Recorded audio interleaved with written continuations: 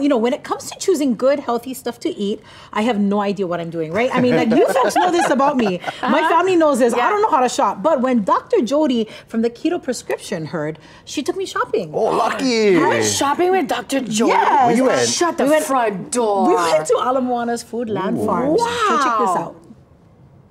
Every time Dr. Jodi Nishida joins us on Island Life Live with the Keto Prescription, we all learn something. How you doing, Dr. Jodi? Good morning. Good morning. Okay, so you're going to teach me how to shop and how to shop keto style, right? The Keto Prescription style. Yes, well, healthy in general. You know, people don't really know how to navigate the grocery store as well as they think, or they need to have their habits changed. Absolutely. So we're standing here in front of a green wall. Yes.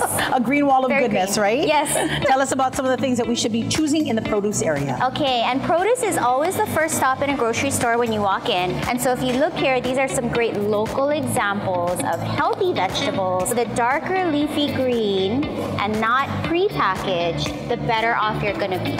Why is that? The prepackaged salads in bags and plastic containers go through a chlorine rinse. Ooh, I didn't know that. And then that chlorine gets into your system, and that's not the best thing for your gut bacteria. I know that you've got a system about the perimeter. Tell me about that. So that's what we're gonna do today is produce, meats, eggs and dairy, and then you get your butt out of the store. Shut the perimeter and get out. About how long should a person be in a supermarket? If they have a plan and they've got their list of ingredients, really how long should we be here? That's a great question. 15 minutes.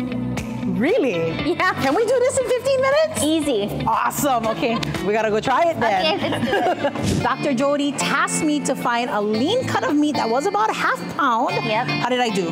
You did good looking at the weight on the labeling, so 0.56 pounds. Yeah. And then it doesn't have tons of fat throughout, right? Because clean keto is not super fatty meat like everyone thinks. And then just so everyone can see, like for scale, right? I got a Sharpie. It's about that long, that tall, and then looking at the thickness of it. And so what I want you to do, and what I want most people to do, is to eat about a ½ pound of meat or protein at lunch and dinner. Lunch and dinner. Yeah. Got it. Now, tell me a little bit about what happens in the egg and dairy section. What are the things that we're looking for there? Real butter. Real butter? Not margarine. Oh, okay. I can't believe it's not butter. Real butter is the best thing for you.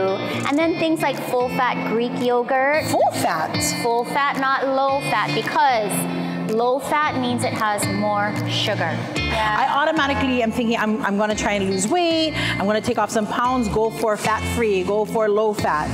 But we're trying to avoid the sugar. Yes, always remember, eat fat to lose fat. Low fat means more sugar. Sugar makes you gain fat. Okay, so we're gonna keep it really clean today when we're shopping. Very clean. Dr. Jodi with the Keto Prescription, teaching us how to shop the perimeter of any supermarket. Good stuff, right? All right, let's do this. Okay.